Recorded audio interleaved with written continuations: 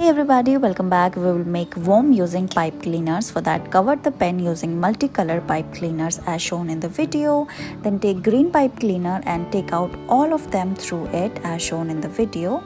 Then twist the antennas. After that, paste googly eyes and twist its tail, and look how beautiful this colorful worm is looking. We will make colorful hairpin for you all. Cover the hairpin with pink pipe cleaner as shown in the video. Then cover a wooden stick and remove the pipe cleaner and tie it on the rubber band. Same way, cover it with multiple colorful pipe cleaners and stretch them, and look how beautiful and colorful this hairband is looking. Thank you so much for watching this video.